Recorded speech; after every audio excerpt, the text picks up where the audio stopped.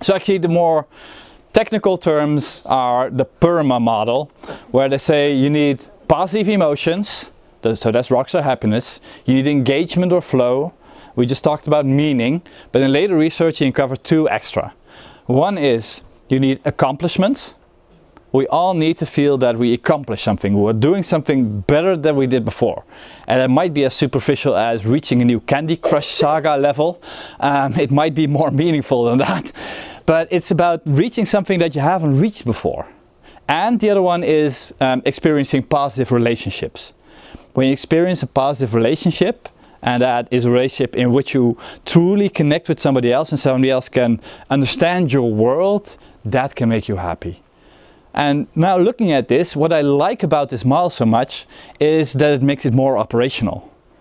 Because if I'm going to say, you know, add to the well-being of somebody or make somebody happier, motivate somebody, like that's virtually impossible. But if I'm going to ask the question, how can I engage more positive emotions? Okay, I can do stuff that is fun. How can I get more engagement? Well, tweak the challenge level, find an area they're interested, work on that. I can work on positive relationship, I can work on accomplishments, I can work on meaning. Now I can start doing stuff. So a little bit later on I'm going to give some suggestions on concrete stuff you could do to add to each of these factors.